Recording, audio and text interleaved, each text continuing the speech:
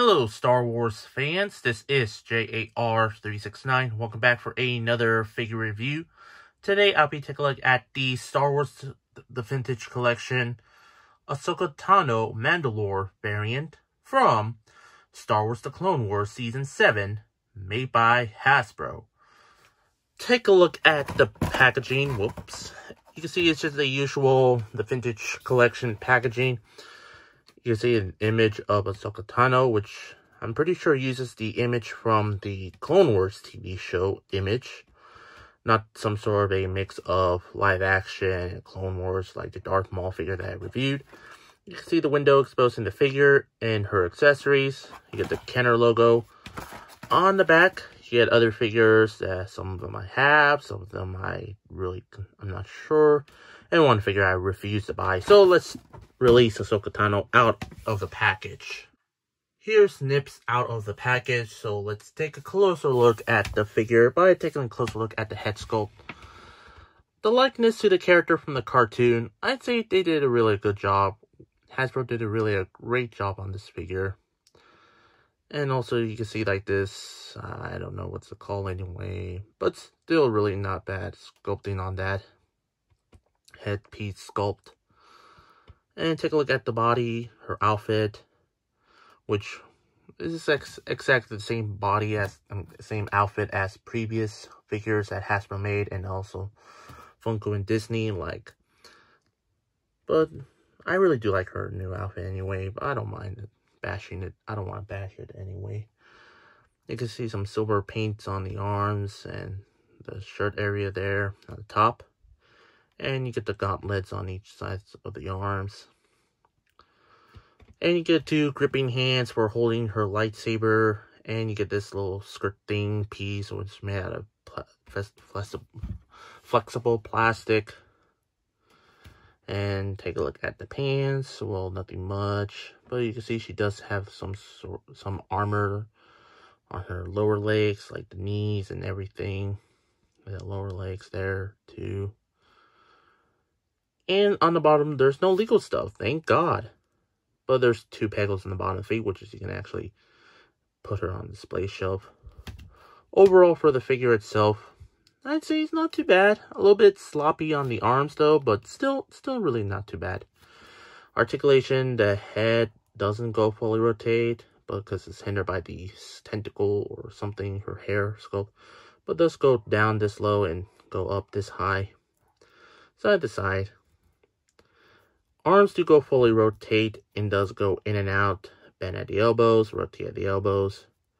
There's a wrist rotation. And no hinge up and down. Why, Hasbro? Why? No. Anyway, there's a chest rotate. Well, some waist, chest rotation. Side to side, up and down. The legs can go in and out.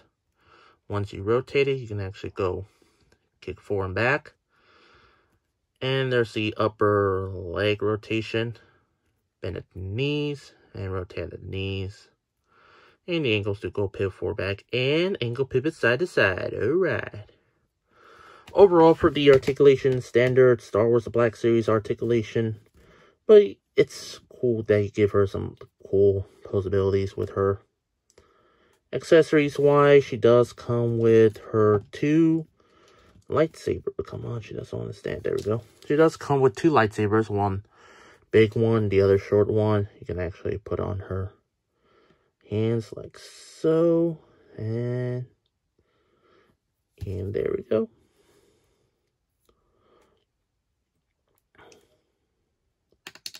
Put the other one here.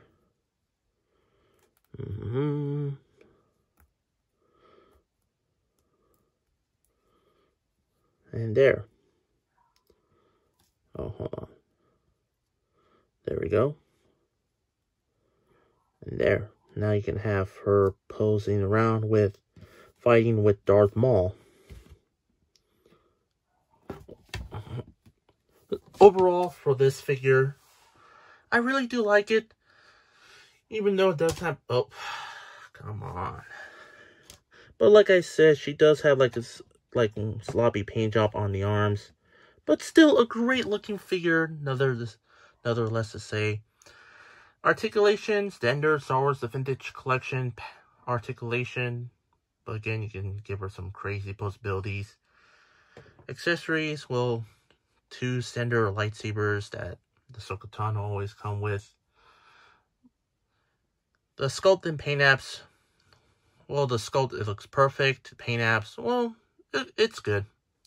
And I highly recommend getting this figure at your local Target, Walmart, and Amazon if she's still available at Amazon for the retail price, instead of just buying this figure for scalper prices. Anyway, for my rate, I'm going to give the Vintage Collection Ahsoka Tano figure a, let's just say I'm going to give her a 9.2 out of 10. Anyway, I hope you enjoyed my review. If you did, please like, share, and comment.